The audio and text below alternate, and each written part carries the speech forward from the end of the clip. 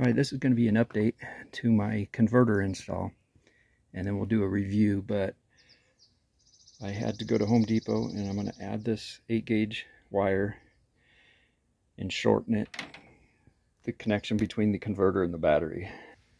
So I'm going to try to show what's going on here. The converter inputs here into the circuit board, and then there's two red 12-volt 8-gauge wires here that come out. Those two are right here, and they split off. One goes to this one here, and then one goes to here.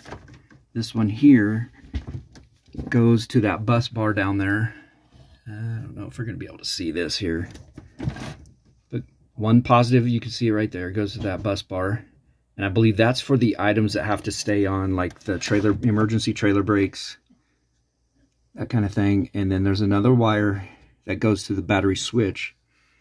It goes out this hole out here, and that's the one I'm going to disconnect and hook direct to the battery. That way it's only a 4-foot run. So what they're telling me, what was happening is my converter is going back to lead acid. And this latest firmware they should work. And they give me things, they sent me an email with all these things to check first. And one of the things is the distance to your battery. They recommend less than 10 feet. Well, I added up everything because I hooked my lithium directly to where the old battery ran, and I've got close to 20 feet of wire run. So we're going to shorten that way up, and we'll see how that goes. So that 12 volt comes out down there and goes under the camper over to that switch, over to the cutoff switch. So we're pretty much going to eliminate that. We're going to hook it to my switch here, and I'll butt that cable, and that's what we're going to do now. Show you what I did here on the battery side. I have my new cable right there. See if I can point this out. It's I'm blind trying to do this. It's this one right here. And so then when I turn the switch off, I'll turn that off. So this is going to go from, this is coming from the converter to charge a battery. It's only 4 feet long, and it goes down there into those holes that go into where the control panel is. All right, so here's our wire coming from the switch, and it's going to get tied into this one. This is the one that goes underneath the trailer, and it goes under the bed. Can't see it, but the control panel's down here underneath the bed with a switch, and then it goes all the way back out to the hitch where I have my original wire. So that's what we're doing. Okay, I think we're wired in. I spliced it in here to this wire nut here. That goes out to that switch. And this old one is right here. That's the one that goes under the camper. I cut it off and then taped it off. I just taped it here. That way if I have to return it to the old way, I can do that without any problems. And then the old cutoff switch that's underneath the bed outside, I'll turn that off so there's no current flowing through there. And we'll see how this goes. So here's my original battery cutoff switch, which I don't need now. And then this will cut any power from this switch back to the battery the way it was originally. But it'll still have power up to this switch by the way I wired it. So this is my new cutoff switch here, and that'll cut off everything. And so that runs down into here underneath my trailer, all the way over here to the original battery connect, which was right there. You can see my wire there, and then it goes back from there back to that switch. And then from that switch, it came all the way into the control panel in there. And so I was measuring that all up, and it was close to 20 feet of wire. So I think that's going to help. 20 feet down to 4. I won't have the voltage drop. So it's been 3 hours and 15 minutes since I started this, and this thing is working a lot better, the converter.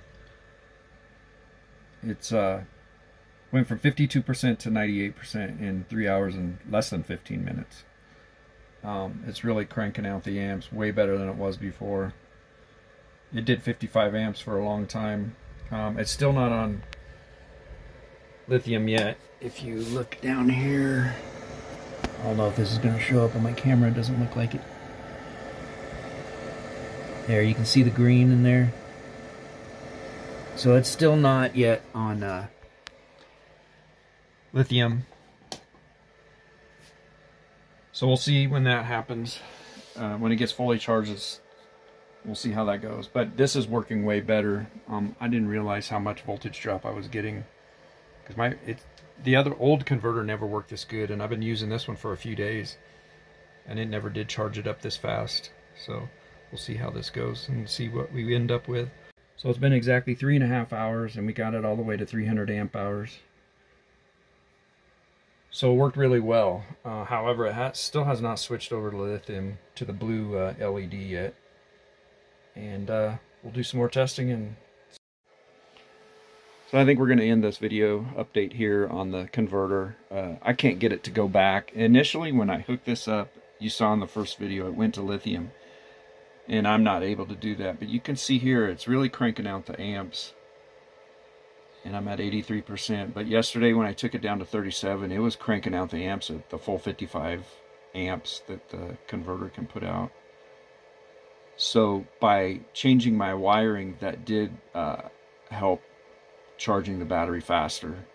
I never had it that high, even with the new converter. Before I changed that wire, it was only at 30 amps. So that significantly increased the charging.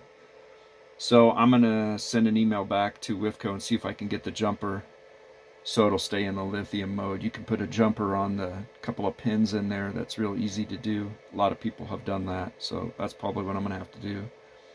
I think it's just a resistor on the couple of pins in there. All right, there's a couple more points I wanted to make here. I wanted to make sure everybody knew I was not using my solar panel in this testing over the last few days that I've been using my converter, so no solar input was in on this. And then I was looking at the specs of my battery, and it actually says, it actually calls out for charging from 14.2 to 14.6. So 14.4 plus or minus 0.2 volts is acceptable for charging this battery. So we're good on the lead acid mode on this converter. However, you know, I did email WFCO and I haven't heard back yet, but I wanted to get this video out there, and I'll be doing future videos on this. But I did email them, give them all the specs, and they had a bunch of questions for me to answer on why, you know, we're having this trouble. And I asked for a jumper on here, like I stated earlier, and hopefully they'll send that to me. I also just asked what the specs on the resistor is for the jumper, and I could just do that myself. So that's the couple points I wanted to make here.